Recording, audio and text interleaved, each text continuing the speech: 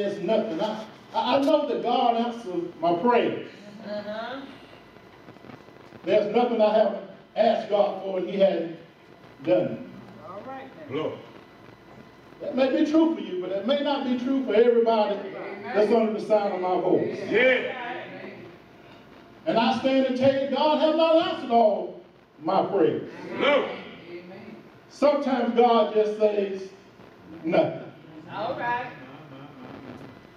Sometimes God says yes, and sometimes God will say no, because if God answers all of our prayers, the things we want, the things we desire, I believe we will run away from God. Yeah. We wouldn't give God the glory the way we should because God has done this for us, and we take advantage of God because we know if He answered all of them, we would turn our back on Him. Yeah. But how can you prove to me, Brother McSween, that God don't answer prayer? Well, I can go back into the book of Samuel. And Saul's enemy was after him, and Saul began to pray, and God answered him not a word. No. All right. Come on. I don't want to stay too far in that story, but God didn't answer Saul, and so Saul went to seek a meeting. A woman with a familiar spirit, which was a soothsayer. Yeah. Somebody that cast roots on him. Yeah.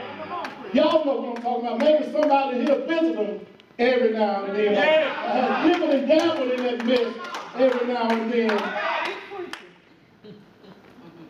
But anyway, that's what Saul did. And he said, she asked, he went and told her, said, do this for me, and won't no harm come to you. And so she brought up Samuel. She brought up Samuel. Yeah. That's just that simple story. And I have another story I could go to. Well, Paul, what do you have to say about God not answering your prayer? See, if I say Saul, because if I talk about Saul, we'll say Saul was out of line in the first place. Amen. Saul was a bad person in the first place. But if I say something about Paul, y'all start wondering then. Yeah. All right. Why would I say Paul's prayers weren't always answered? Well, let me get your curiosity on out the way. The Bible said Paul prayed 3 times. Yes, sir. About the same thing. Yeah.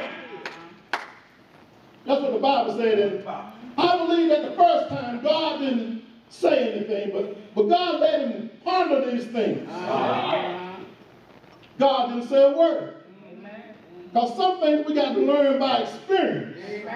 We got to go through some things before God moves his hand. And so Paul prayed again about the same situation. And I believe that in that case, God still didn't say anything. Paul had to sit there, like the old folks used to say, sit there and fold your arms and meditate on the Lord. Yeah. Then I believe that Paul just wouldn't give up. Hallelujah. And God said, since you continue to pray for me about the same thing and you act like you can't do nothing about it, let me tell you something, Paul, my grace.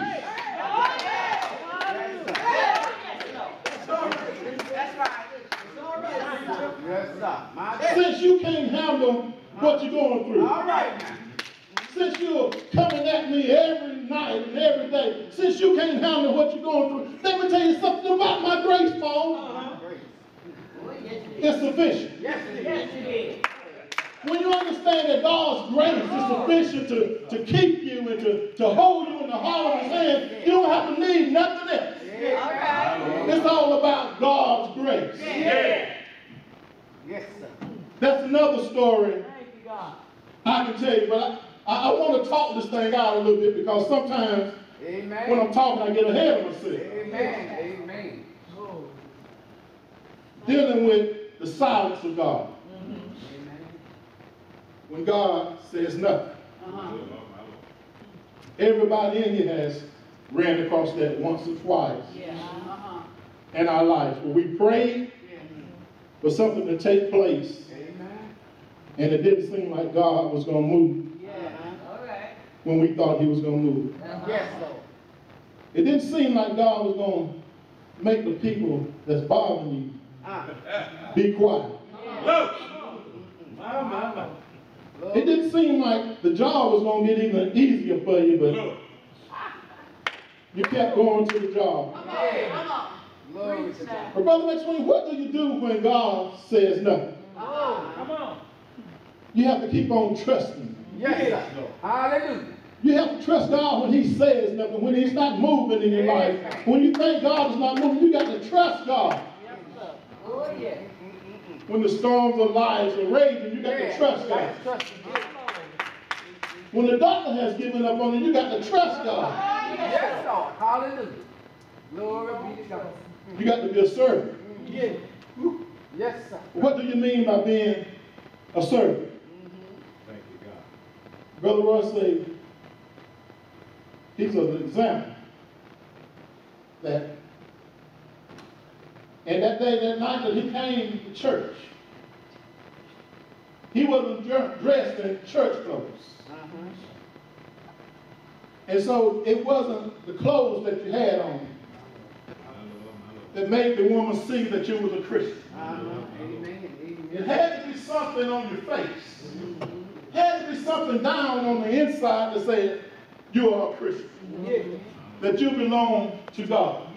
Remember Moses when he came off the mountaintop. His face, his confidence was shining. They couldn't even look at him, but they knew he had been with God. It's something about being with God. You can go to work the next day and people on the job and say, it looks like something is different about you. Your confidence don't even look the same. Matter of fact, the back of your head don't even look the same.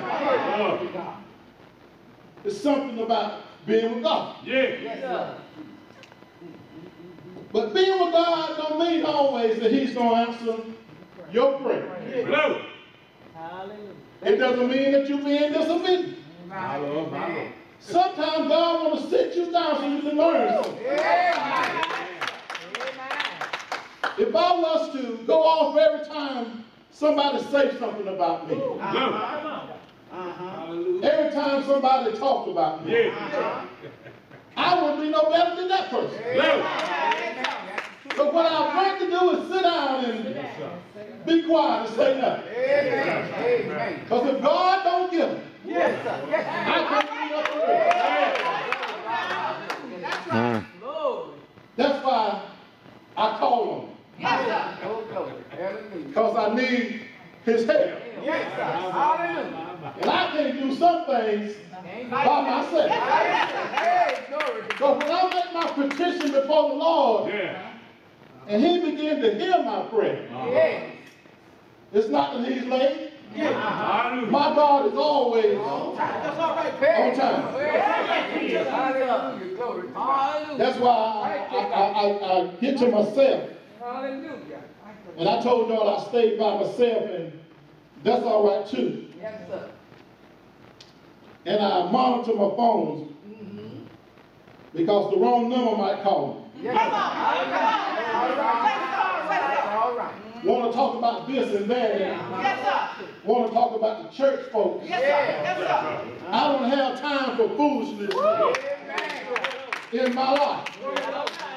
I got to be able to stand up behind this roster and tell them what's right and what's wrong, regardless of who it is. But God says nothing. He says nothing. Even to the crying mother that just lost her child, God says nothing. Even to the father that just lost his child, God says nothing.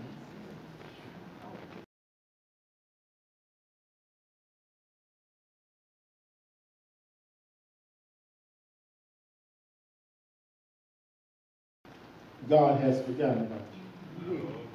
Yeah. It seems like God has walked away from you. Amen. You pay your tithes. You're a faithful church member. You do what's asked for you. But God says nothing. Why would God say nothing when you're in trouble? Glory to God. Is it possible that you have to learn something behind the trouble that you're in? Oh, yeah. Is it possible that He has to get you into a place that the only one you can depend on is Him? Is it possible Come on, God. That's all right. that God has to lay you down All right. on the bed of affliction Come on. My Lord, my Lord. for you to look up? All right. Is it possible God has to get you behind prison bars Oh, yeah. Come on. for you to look up? Is it possible, just like on yesterday, Brother Roy, I was going down the road and I was going down 177 and it looked like the van wasn't going to stop at the stop sign and it looked like it was going to keep on coming and hit me from the side. But it stopped. Is it possible that something almost has to happen in your life Yeah. Come on.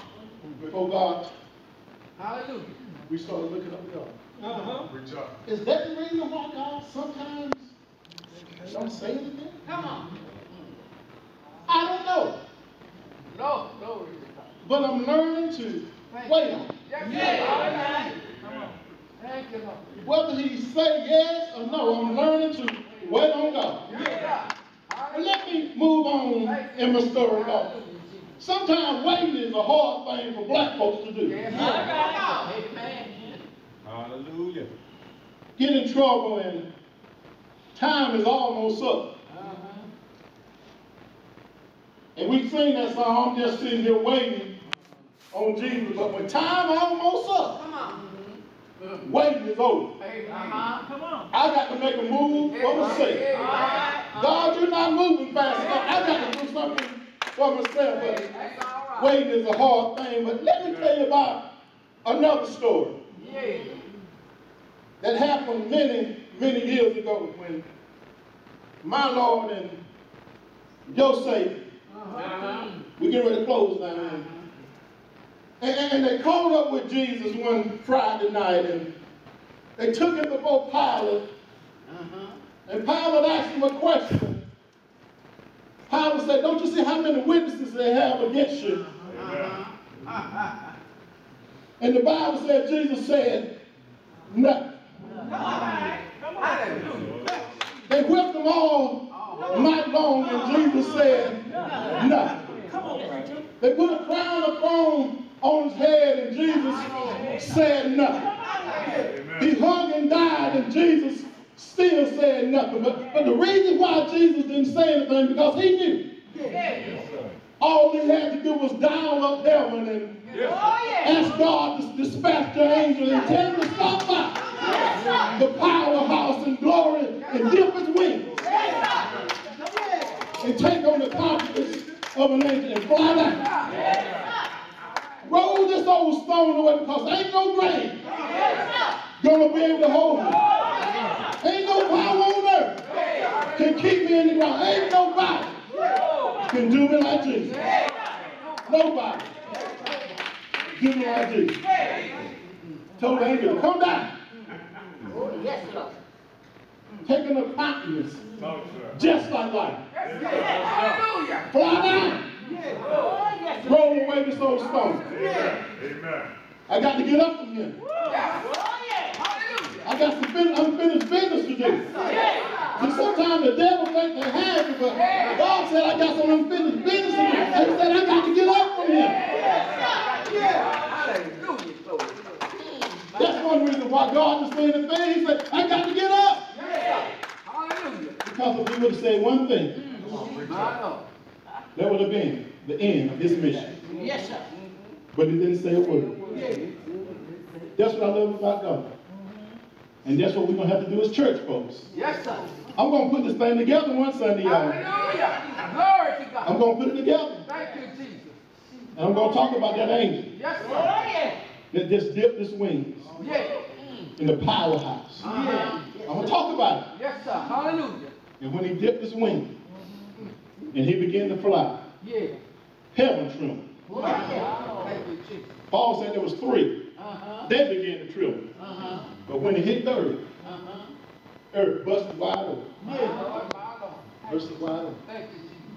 The earth said, the earth trembled. The Bible said there was a great earthquake. Uh-huh. I have to clear it up for the scholars looking at me kind of funny. I had to clear it up because the scholars were looking at me.